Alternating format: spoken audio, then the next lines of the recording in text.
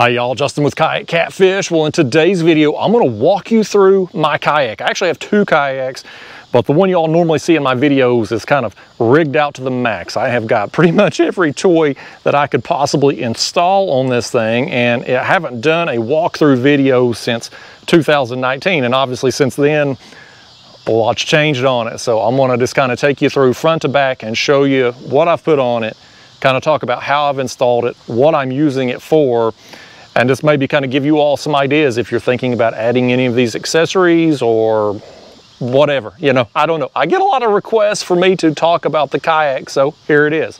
So this is a 2017 model Hobie Pro Angler. Older kayak. I bought it used, but not much has changed in the Hobie lineup in years other than the logo on the side, so why go out and get a new one every year? But up here at the front, I've put on a Motor Guide XI3 trolling motor with GPS. This motor, speed-wise, will get me about 4.5 to 4.7 depending on water conditions and how much weight I have in the kayak. The biggest thing though that I like for this motor is the GPS functions. It's got spot lock, course heading. Spot lock is the big one for me. Being a cat fisherman, I'm anchor fishing probably 75–80% of the time. Having the ability to spot lock over areas versus dropping anchor, it's a huge time saver and it's much safer than anchoring down in current, especially at the faster current speeds. The other thing that's nice with having the spot lock is just the ability, if I'm drifting, if I'm trolling and I come across a school of fish, all these rods start going down, I can push a button, anchor myself on those fish versus having to take a physical anchor, undo all the rope, drop it down, potentially spook those fish. So I'm a big fan of the motor. It does add some weight to the bow. If you're out in rough water, real choppy water, you're going to get some water popping over the front there. It can be a little bit of a nuisance, but overall, great accessory that I've added. Moving back, I've got the Garmin 93 UHD graph. This also has the live scope transducer, which I'll point out when I get to the other side of the kayak. This is a newer accessory added a few months ago. It's you know, one of them things I wanted to try out for catfishing with the live scope. Kind of a novelty thing. I can see the fish come up if I'm anchored or, you know, if I'm drifting along, but it doesn't really help me like I had hoped. Now, where the live scope does shine is when you are fishing for something like crappie, for instance, and you're coming up on a dock or a brush pile and you want to look around and see what's under there before you cast. Excellent for that. Great tool for that. But I've got it mounted here on my front hatch so that it's up in front of me and out of the way. My old graph was mounted here on the side, but with this 9-inch screen, it kind of cuts over a little bit. And when I have my tournament measurement board for the catfish tournaments, I lay it across here and this graph was getting in the way. So having it up here on the front keeps it in front of me where I can easily see it. It's out of the way and it makes the wiring to the battery very simple. I cut out a couple notches here in my front hatch and I run my cords in here, keeps everything pretty clean. So that's how I've rigged that. Now my live scope, let me walk over here and show you. There's my supervisor. That's Daphne, the dog. I got a new dog, y'all. She's doing a great job out here watching me do this video. I think she's a little camera shy. I think that's her first time on video. You got anything you want to say to these people, dog? Speechless, nothing. Anyway, live scope transducer. So my live scope cord comes out here. This is really the only cord I have going across my deck, but I have it up here so that I can control this with my hand and be able to spin this around. This is a fishing specialties mount. I put this on a Hobie H-rail adapter plate there, just screwed it into that adapter plate. And so this part comes off for transport. I can set this down in the kayak. I have the Hobie rod holder mount there. I strap it in place and that's how I transport it. And then when I'm ready to use it, again, just pop it out, slide it right down in that mount and I'm good to go.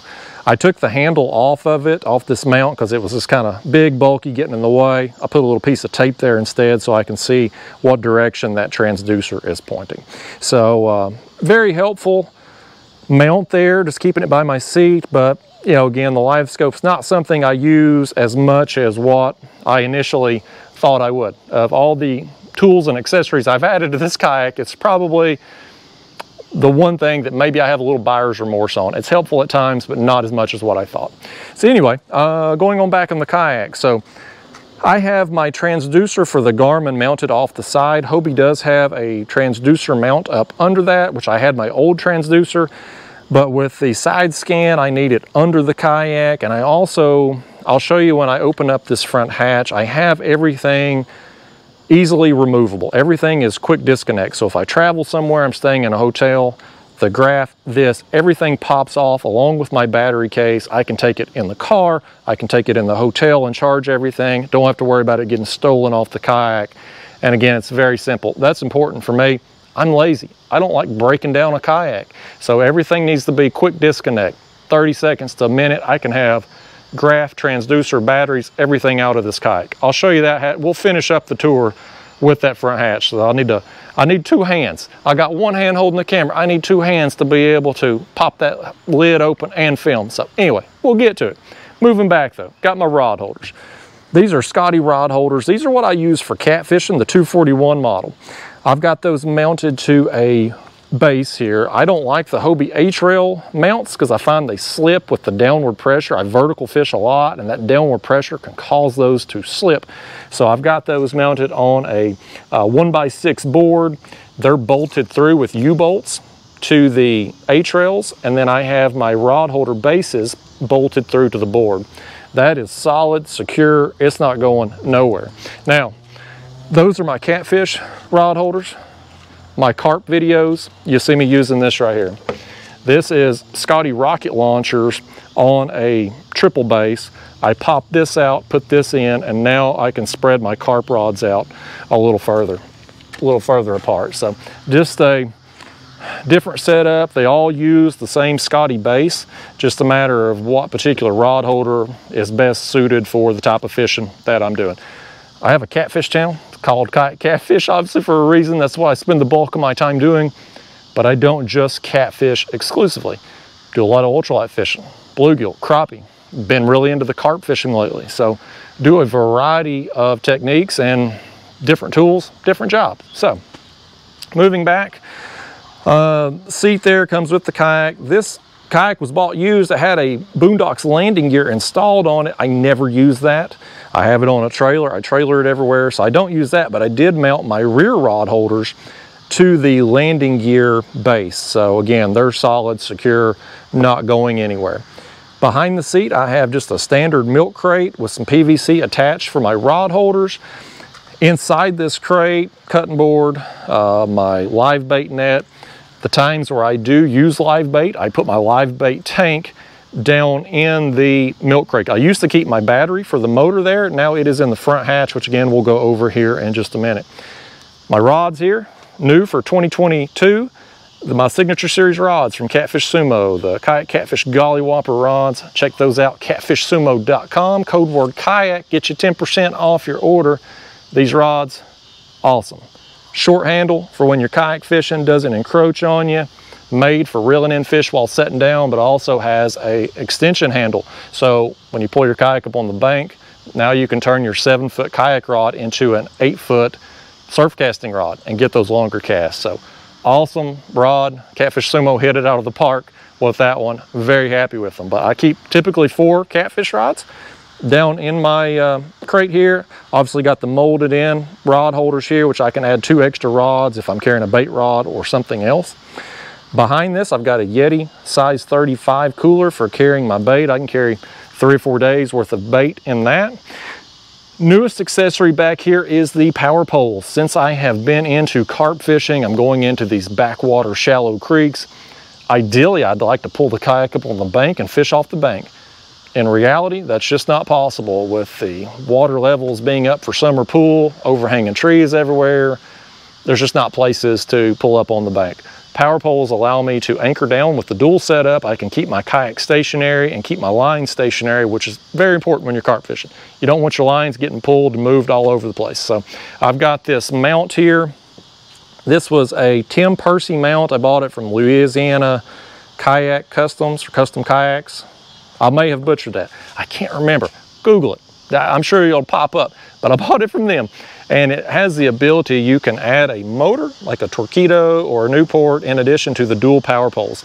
And so I've got those back here. I've got the 8-foot ultralight power poles. You know, I was told that I may feel those poles wiggling around as I'm hitting boat wake and waves and stuff. I don't even notice them back there. Really, I don't notice them at all. So been a pretty cool accessory, helping me a lot with the carp. So this is overall kind of the toys, just kind of a quick run through. I'm kind of talking fast because I don't want this to be a super long video. But anyway, last frontier here is just to open this front hatch and show you how I have rigged my batteries for powering the motor and the graph, and show you how I've set that up just to kind of be able to quickly remove everything if I get my words out. So that, again, if I'm staying somewhere or, you know, whatever, traveling, I can quickly take it off. So let me open that hatch. We'll pick the video up there. Stick? Come on, stick. Come on, get your stick. I'm out here, y'all. I'm running out of daylight. I had to wait till late this evening to get the kayak washed so I could film this video because it's so dang hot. I'm running out of daylight. The girlfriend leaves to go get a pizza. Dang dog chasing her down the road. I gotta bribe the dog with a stick to get back up here at the house. I miss my old supervisor Roscoe so bad. This one here don't behave worth nothing, but she is kind of cute though. She's growing on me. She just don't behave. Anyway, let me finish off this video and show you what's under the lid here. So again, I cut these notches in the lid here of the hatch so that I can slide this hatch over the wires and get a secure connection here to the kayak. So when you are taking some waves over the bow, your hull don't fill up with water there. Inside the hull, look at this, my fancy. If I could train this dog for anything, she could hold up this hatch for me. But instead, I got the 2x4. But inside here, I really don't keep anything but the batteries. I do have my umbrella, which is the poor man's bimini top, and my paddle. But inside this, I have a 100 amp hour Amped Outdoors lithium battery for my motor. I have a 30 amp hour for the graph, and then I have the Live Scope black box there.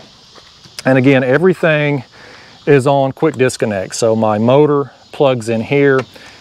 The wire lays right along the edge of the hatch here, goes in here. When I need to take the motor off for long trips or whatever, quick disconnect, pop this out, pull the motor out. And again, everything unattaches here. This basket that I have my batteries in, I've got it strapped to my sailing mast holder there. I guess that's what that's called. You can maybe see part of it there. I've got that strap running around the back holding all of this in place. So I pop that buckle on that, pull disconnect the battery there from the motor, disconnect it again from the graph, which again I have just another quick disconnect for it, and I can pop that whole battery container out along with taking this off the ram ball and my transducer out. Everything again comes out. That's a 30-second job right there, and it's all removable. So the battery box up in the front of the kayak does add some weight, but this kayak's very stable and it's really not unmanageable. If you're out there in ocean waves, probably going to have problems, but I'm not ever fishing in those conditions in this kayak. So hopefully, you know, this is just kind of give you an idea, a run through of all this stuff that I have all attached to the kayak. Now, do you need all this stuff to go fishing? Heck no, you don't need this stuff. Don't rush out and buy any of this stuff, but is it helpful? Yeah, I mean, all of these things are tools. The motor gets you places a little quicker. Spot lock, such a huge advantage over a regular anchor. The big graph with the map card, the Live Scope, the power poles to anchor me in shallow water. Again, you know, it's just, all these things are expensive accessories, but they are a tool for a job. And you know, with me doing YouTube for a living, I want the best tool for a job. Whatever it is I'm fishing for, catfish, carp, crappie, bluegill, whatever, I want the best gear possible. Will I have this set up when my YouTube days are over? Absolutely not. I will go back to a more simple setup like my other kayak over there. That's an Old Town Big Water that's basically stock. I've mounted a couple rod holders on it and a place for a camera mount. That's it. Everything else stock on it. Very simple setup. which all you need to go out and have a good day and catch some fish. But this right here is kind of the ultimate setup for me to be able to film and make sure that I'm going to catch as many fish as possible on a particular trip and make sure I get as much content as possible for this channel. So anyway, y'all, that's a wrap on this video. Dog, tell the audience hi at least, would you? That's Daphne, the dog. Finally talked the girlfriend into letting me get a dog since my Roscoe died last year. And this is what we end up with. Got her from the shelter. She was, animal control had picked her up, and we got her. I wanted to name her Watermelon. We settled on Daphne. She likes playing stick. She likes playing with her toys. She doesn't listen or behave at all, but she's a pretty good dog. She's growing on me day by day. Anyway, that's a wrap, y'all. I'm out of here. See you in the next